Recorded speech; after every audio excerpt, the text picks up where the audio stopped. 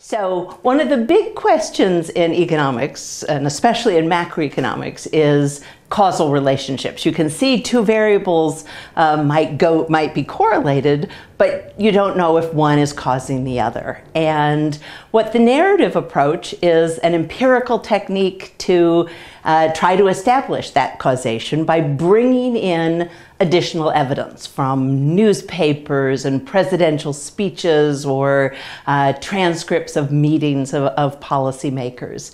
And what I find is that this bringing in this extra information has a big effect on what we learn. It turns out, for example, that monetary policy is much more important and a much bigger source of fluctuations than we previously thought.